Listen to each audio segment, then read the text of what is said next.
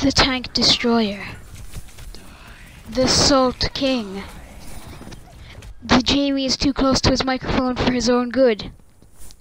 Reaper. Now, as Reaper, you're Reaper. You shred tanks, and nothing's going to stop you. You get in people's faces like it's nobody's business, and you flank them like your life depends on it. Okay? You teleport around and you shred tanks. That's my point. Like, you're play of the game machine as well. And when you get hit with something good, you get health back.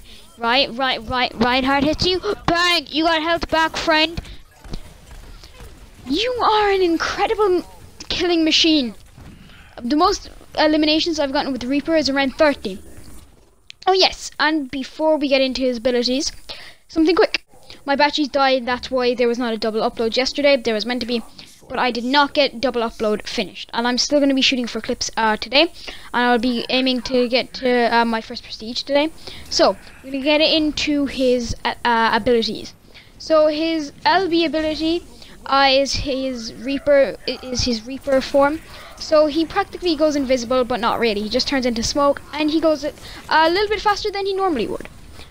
And so his RB ability is a teleport ability. As you teleport around, you know, teleporting. You just can't move while you teleport, and you're quite open to shots as you teleport. Like, you can get shot while you're in the animation of spinning. And then his ult, the Death Blossom. It's a blossom of death because you're goth as fuck. Now, you just shred kids when you do the Death Blossom.